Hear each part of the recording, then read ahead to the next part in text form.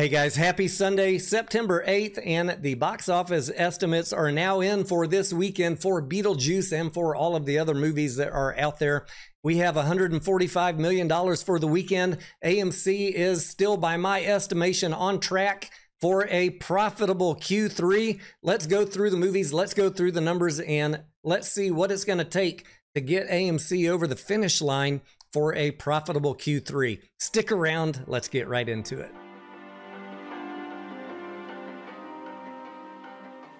Why does a profitable quarter matter so much? Because if the company has a profitable quarter, that means all of the operating expenses and the interest costs for the quarter were covered and the company added to the cash on the balance sheet. So this is a big number that we're watching here on the domestic box office. 145 million for the weekend gives us a quarterly number just under 2.3 billion, 2.291 to be exact.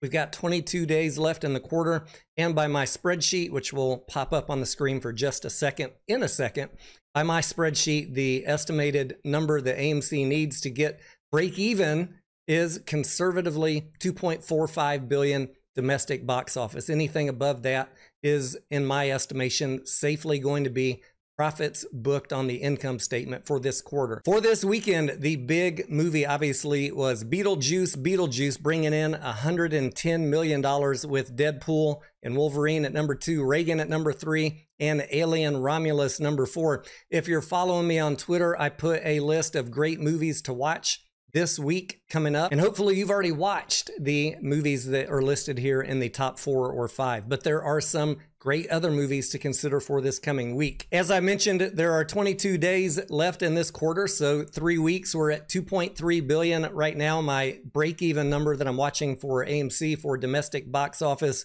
is 2.45 billion. That means in the next 3 weeks, the domestic box office, we only need 158 million to break even, or a weekly number of 52.8 million. And although I can't guarantee anything, I'm not in charge of the box office, I think if we look at the weekly numbers over the last couple months, it is reasonable to guess at this point that we're going to exceed $52 million per week over the next 3 weeks. Because Deadpool and Alien are dropping off, we're going to still rely heavily over the next week or so on Beetlejuice. So if you haven't seen it yet, go watch it. But other big movies that we have coming up, The Killer's Game, Speak No Evil, Am I Racist, a comedy documentary. We have Blazing Saddles coming out in the middle of the month for 2 days, the 15th and the 18th, if I'm not mistaken, the 50th anniversary of that movie. We've got the 25th anniversary re-release of The Matrix. We have Wolves, which will be a very limited time release with Brad Pitt and George Clooney. And then Transformers 1 releases officially September 20th, although if you're in select markets, you might be able to see it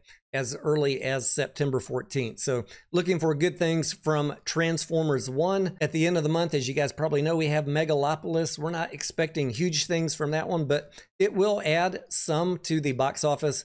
And then, of course, we have The Wild Robot, which is a adventure animation, and that will be a good contribution there at the end of the month. All in all, I think 158 million is a pretty easy number to get to. 158 million will get us to 2.45 billion domestic box office. If you've been following my channel, you guys know I've been telling you my estimate for Q3 box office was between 2.4 and 2.6 billion. I think it's a pretty safe bet that we're going to land somewhere in that range. And of course, if we beat that number, I would love to see that. Why am I focused so much on 2.45 billion domestic box office? You guys have seen my spreadsheet if you've been following the channel for any length of time, and that is the number in yellow at the top of this spreadsheet. All of the formulas work off of that number. And if we scroll down, you can see that that should give AMC a break-even quarter if we can get to 2.45 billion domestic box office.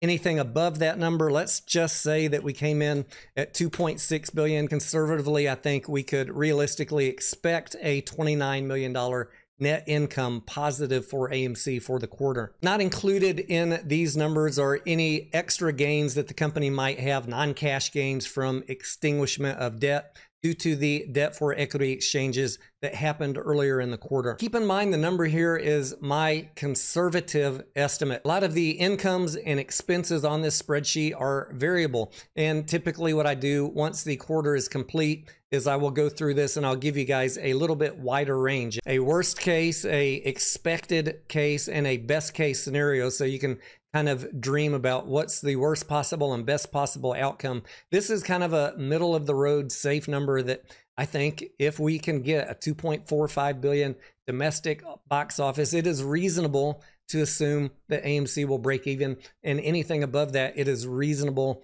to assume will be a profit for the quarter. Obviously, if market share is improved or merch is improved, those variable things, then it might not even require a box office this high, but I like to play it safe. If you guys have been following the channel, you know that I like to play it conservative. I hate being incorrect.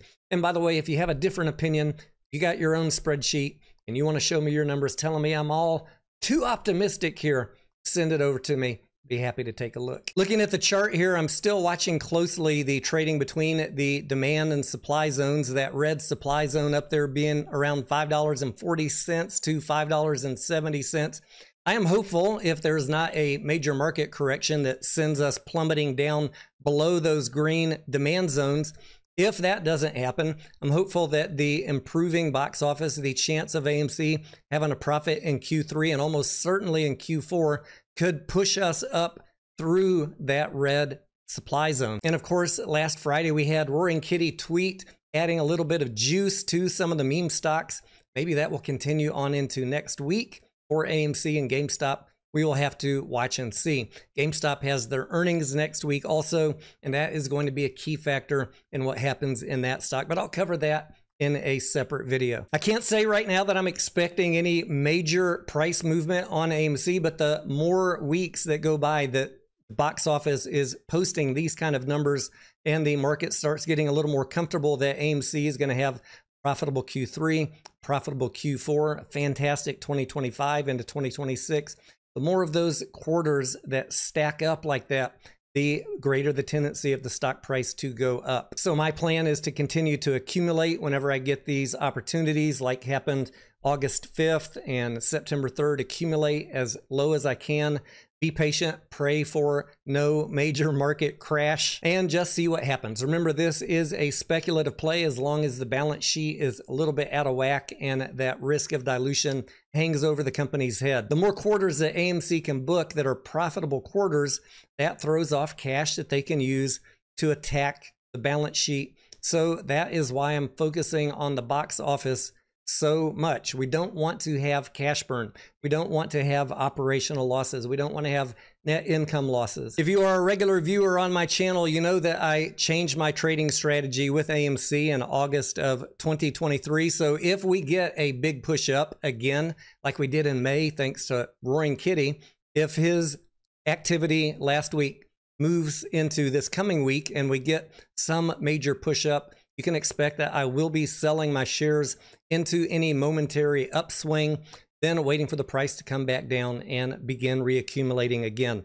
Just wanted to cover that for avoidance of doubt. And I saw someone say on Twitter, but this is not going to erase the fact that they lost $200 million in the first 2 quarters of the year. I don't even remember what they lost, but they did lose money in the first 2 quarters, and the company will book a loss for 2024. Of that, I am sure. It is not about measuring, is Q3 and Q4 going to offset the losses in Q1 and Q2? What I am measuring at this point is, are we past the point of needing to raise cash to sustain operations and to cover the debt service?